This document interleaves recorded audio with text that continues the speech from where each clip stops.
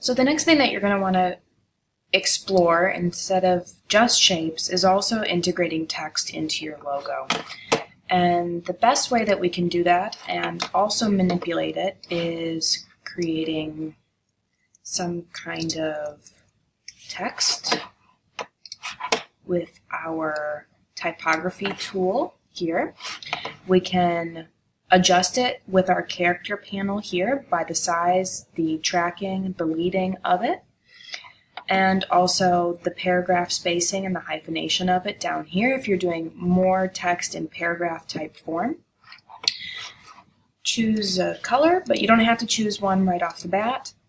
And what you will do once you have all of your kerning, tracking, leading set in place is come up to type and create outlines. This will turn your text into actual shapes where you can see that you have anchor points.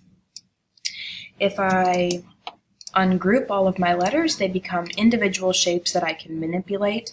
If I want the B to be extra big, I can come in here and center it, make it big, however I want. But even if you want to get more creative and unique with how your letters look, select your A for your white arrow, and maybe you want to make the shape of it very different, very unique.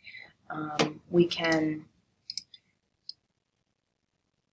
take and make some arrow wings or something like that, and you start to have something that can identify with what your actual brand is and speak to the aesthetic of it, the service that's provided for it, and make something that's identifiable with outsiders, not just a plain old text, but something that's quite unique.